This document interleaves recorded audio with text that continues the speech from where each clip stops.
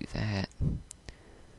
So now if we go to command prompt, we go ipconfig. Let me go display DNS.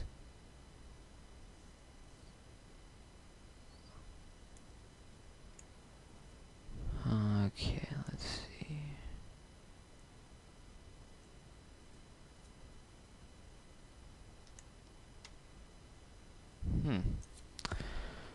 Okay, well, it's not working right now.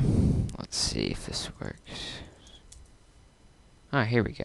See, pingkibbles.org, and it comes back and it's pinging the IP address that I specified. See, right, there. See? Now if I go back and display DNS. Oh no, it hasn't updated yet, but that's not very important. Important thing is if it works, I'm gonna go ahead ping mini.kills.org, and this computer's responding.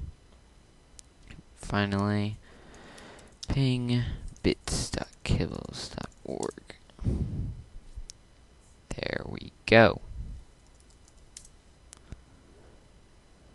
And that's it for setting up the DNS server. Now to set up a Windows client to point to this server, we're going to need to go to Control Panel, Network Connections, Local Area Connection 2, click Properties,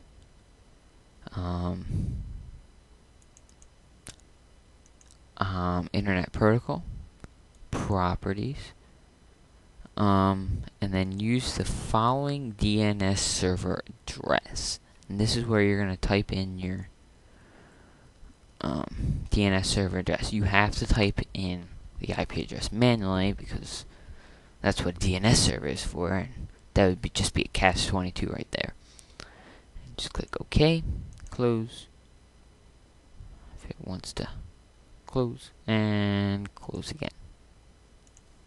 And you can exit out of this, and we'll go back in here.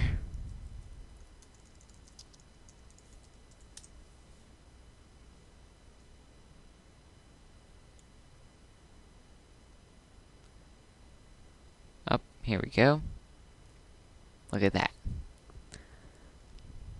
It has it in its books. We'll exit out of that. Now if I start up Firefox here, I believe the web server on my OS X server is working. Here we are. Oh, I gotta turn off the proxy server.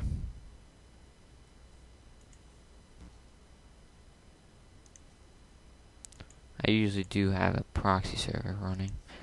Kibbles.org.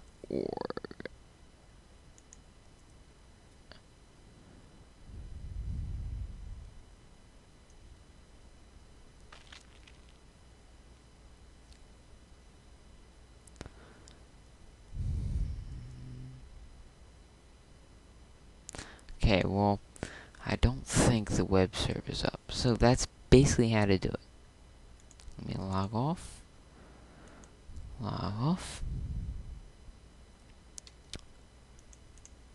And now I'm going to show you how to set up a Mac client to use the new DNS server. Go in the network. Okay, and I have this configured manually. Specify a IP address, an IP subnet mask, the router, and finally the DNS. 192.168.1.226. Apply it, and we'll test it out.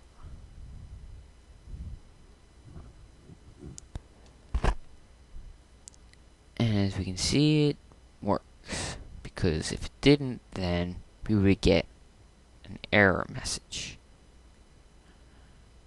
For example, if I change this to 127.0.0.1, click apply. It most likely doesn't work because this computer does not run. We'll take Mac OS 10 hints. As we can see, the internet stopped working, and eventually it's going to come up and say you're not connected to the internet, even though I am. It just cannot find a DNS server. And that's about it. Oh, shout out. New 15-inch MacBook Pros. Those things are nice looking, but Apple really needs to bring it down in price. $800 would be the sweetest price point ever. Am I ever going to get that wish? No. Whatever.